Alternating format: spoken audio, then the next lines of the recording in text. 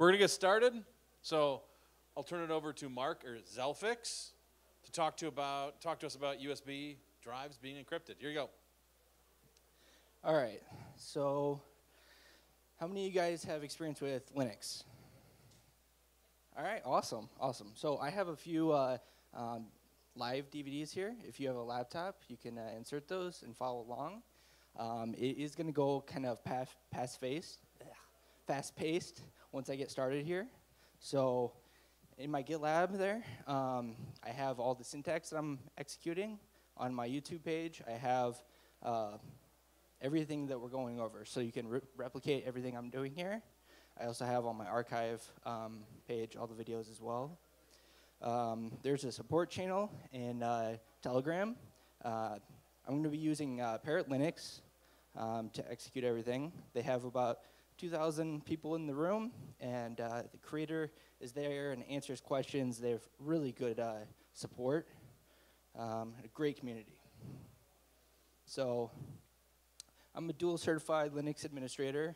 I just passed the 201 Linux engineer exam. Does anyone know what's going on in the background there? I'm curious. No one? All right, so I'm that's patching a Linux kernel with GR security, which is now gone corporate, so unfortunately. But that was back in the day when you could patch it and you had a really hardened kernel. So, all right. So just a quick reminder that the law is no substitute for morality. All right, so I have contributed a few things to the Parrot community. I wrote a pretty good paper on Tor and I2P, and that's on their website, as well as I have a full draft that I wrote there on my GitLab page. Like I said, the Parrot community is really good. There's the Telegram channel. I believe the IRC room died off, same as the XMPP, so I believe they're just going over Telegram right now. All right, so first we're going to go into wiping USB, formatting it with Parrot Linux, and then we're adding a persistent partition. We're going to encrypt the partition. We're going to add a Nuke Slot. We're going to back up the binary, because what the kill slot does is you're able to, once you encrypt the partition and you create a Nuke Slot, it makes the encrypted partition null and void. So it's better than wiping, because they still have not found a way to actually retrieve the data once you enable the kill slot. So basically, you create a password for the persistent partition, then you create a second password, and if anyone forces you to put in your password against your will, you're able to execute the kill slot, and the data is completely null and void. But you can also make a binary backup of the headers, and that way, if you kill it and then you want to retrieve it later on, you're able to do that. So I'm backing up the headers, and I'm also encrypting it with OpenSSL. All right, so if you want a disk, there's the disks there. I only created 5 because at CornCon I created like 25 and only 2 people took a disk. So if you want to download it yourself, there's the full and light. My disks have been verified. They have GPG signatures. I verified the integrity and the hashes of all those DVDs. So if you want here's all the mirrors. My slides are also up on my GitLab. All right, so first we're wiping the USB drive. So if you're unfamiliar with Linux, they have device files, which is the dev directory. SDC3 is the third drive. So right here, I'm using DC3DD, which basically just writes zeros to the drive. I have a video of this on YouTube if you want to follow along, but it's basically just one command. It's that first command there. So that wipes the drive. So Parrot ISOs are hybrid images, which means that the partition table and the boot record and everything is already taken care of. All you have to do is DD the image into it. I'm going to use Rosa, which is a GUI. Makes it a lot easier. So here are all the different URLs. Like I said, my slides are all up in my GitLab. I posted them in the Slack room. So if you want to go and retrieve them. They're there. All right, so I have a video, but really this is all it is. Right here, you choose the ISO, and then if you hit clear, it clears the drive's MBR, and then you hit write, it writes it to the drive. It's there's the video if you want to follow along, but it's really only like 5 seconds. Really easy to do. All right, so now we're getting to the more fast-paced part. You're going to probably want to pull up the syntax because it's going to go kind of fast. And there's the video URL of what I'm doing here. So give me 2 seconds here so I can separate the screens. By the way, this is Parrot Linux right here. I haven't done anything. I just wrote this. So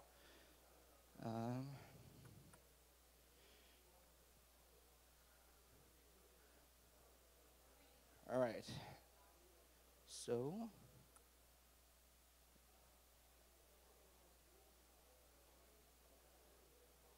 this is what the syntax is going to look like. All right. Was that on top or something? Oops.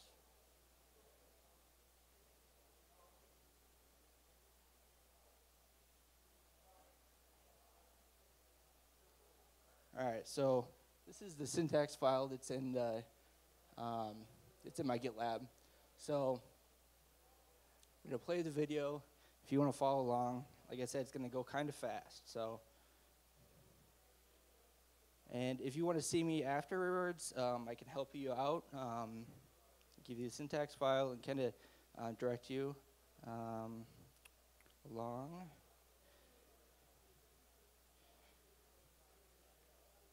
All right, here we go. Once that opens, there it goes. All right, so this here is a program called disks. It just shows all the different partitions. If you see the last partition there is what we're formatting. The second partition is the MBR. The first partition is the live instance. So when you insert the USB, it's going to be booting that into RAM. It also has UEFI and grub, classic kind of booting. All right, so we're formatting the last partition there. So this is the GUI interface. There it's partitioned. I believe it has some sort of bug. So I also did the command line as well. So if you see here, I just formatted it with ext4.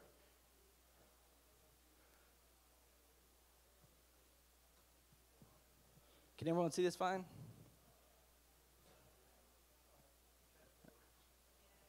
Let me see if I can increase the brightness. 1 second.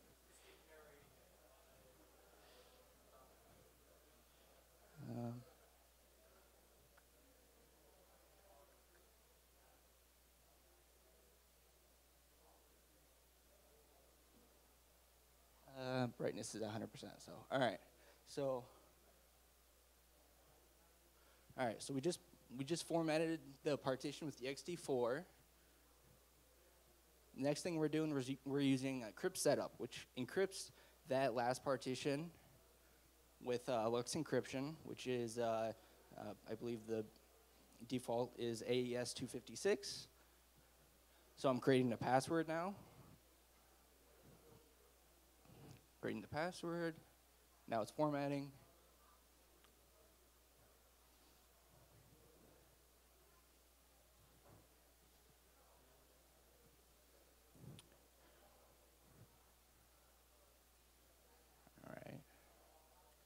All right, now we're doing the LUKS open, which opens up the partition it encrypts it like a container.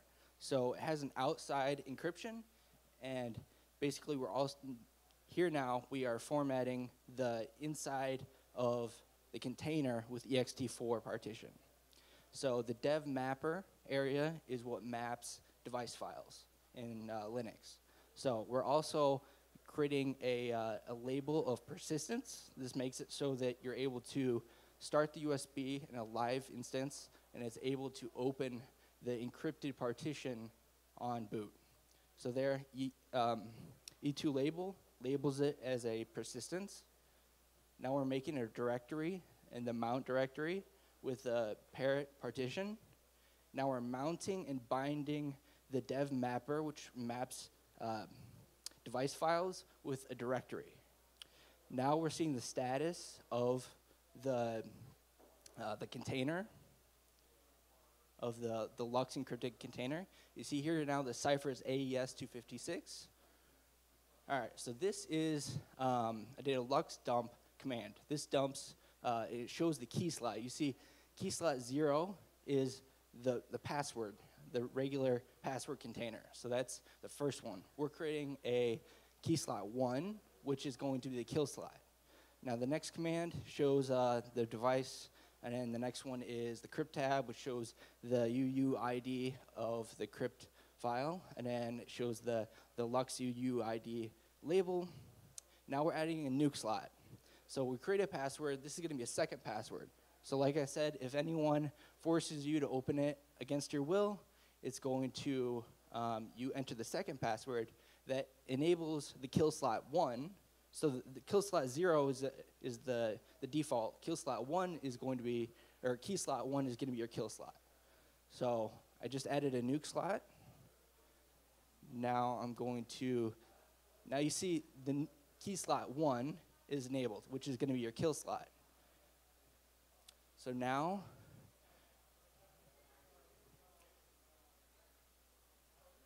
let's see.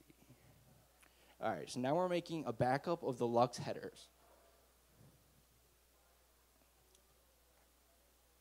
Now if you see here, I did a ls, which shows all the files in the current directory. ls and then the file, and then file shows the file type and all the details about the file. You see here it's a LUKS encrypted file, and it shows the type of encryption it is, and it shows the file location. Here I'm using OpenSSL to encrypt the backup header with AES-256 CBC. Now we'll run an ls, and you'll see there's two. There's the LUKS header back and LUKS header back encrypted. The encrypted is the file that was created with the OpenSSL encryption file, and you can see OpenSSL encrypted data with salted password. All right, so now we're running OpenSSL, and we're decrypting the file, the LUKS header backup file.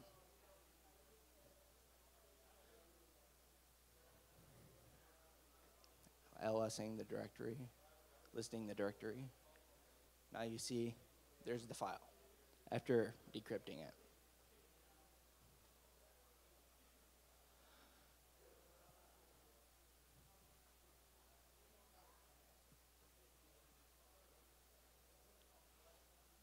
I believe that was about it. Let's see. Can't remember if there was any more to this video or not.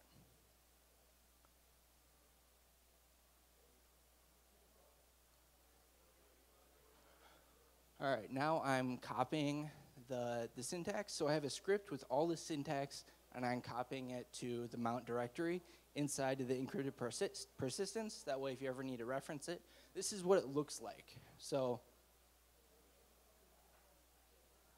if you see here, partition, and then you see the second one here is the LUKS encrypted persistence. Like I said, the encrypted persistence is like a container. So you have this second thing that's inside of the first one. So it encrypts basically the outside area and encapsulates the persistence ext4 partition. So that's the mount area. Like I said, I copied the script that I wrote for this to that directory.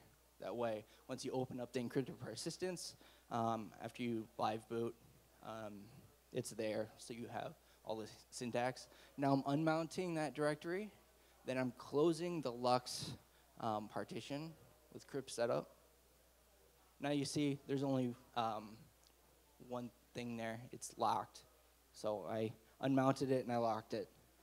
So, like I said, this kind of went kind of fast. If anyone's not used to Linux, you can see how they could be easily lost. So, any questions?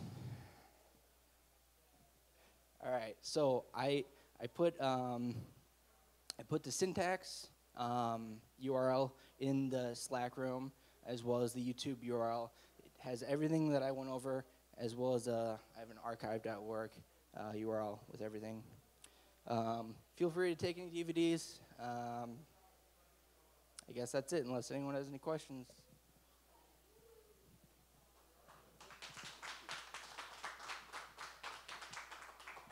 Thank you very much. A short break, then we're going to wrap up with the results of the mini CTF and close it down. So 5 minutes, we'll wrap it up.